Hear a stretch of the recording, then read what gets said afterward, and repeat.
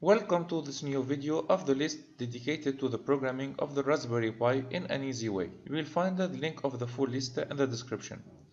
For this video, we will see together how to set up our environment for the Raspberry Pi.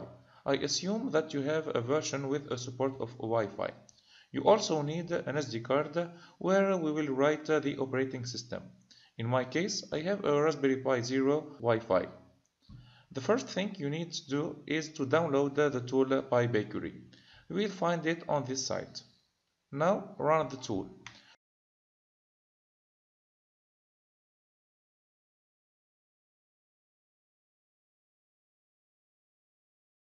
The tool will check for updates in the beginning.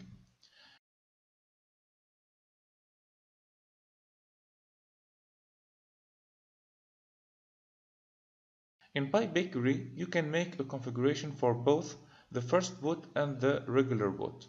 So here I want to run the VNC server in every boot and connect to my Wi-Fi network. I made things simple, but you can check the other categories and add some options.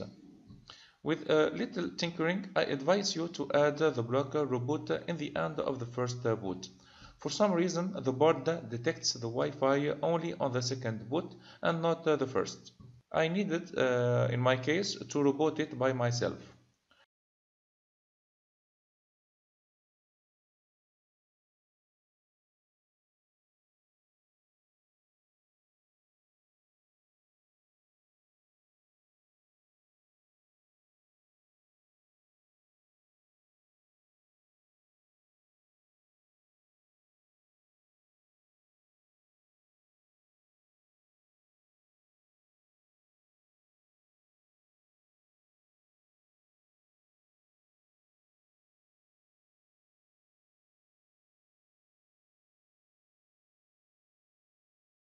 Now we are ready to write on the SD card. Plug it and click on Write. The operation will take like 15 to 20 minutes.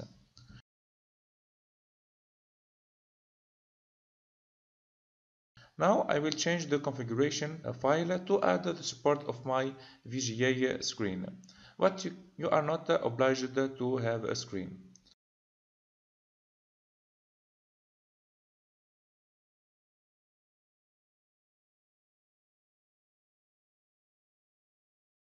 Now I will plug my SD card into the Raspberry Pi and plug the board into a power supply. You need to notice that the first boot takes around 5 to 10 minutes. So if you don't have a screen, just leave the timer to the board to run. After being sure that the board finished the first boot, unplug the Raspberry Pi from the power supply and reconnect it again to be in the regular boot. At this time, the board was connected to the Wi-Fi. Meanwhile, you can download this tool called Advanced IP Scanner. We will need it to find the IP address of your Raspberry Pi. The tool will scan your network from a starting address to a final one.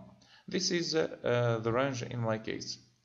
If you are not familiar with what is an IP address, you can find your IP address by running the ipconfig command. My IP is this one. So I will make a scan of the first part of my network by changing the last digit of the IP address.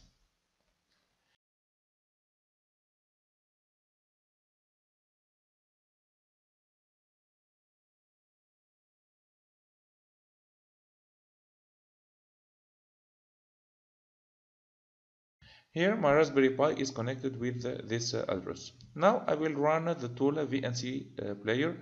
You will need an account.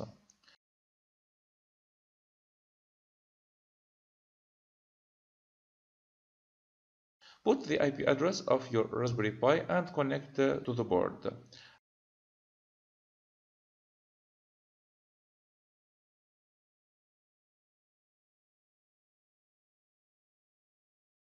The default user is Pi and the default. And here we are.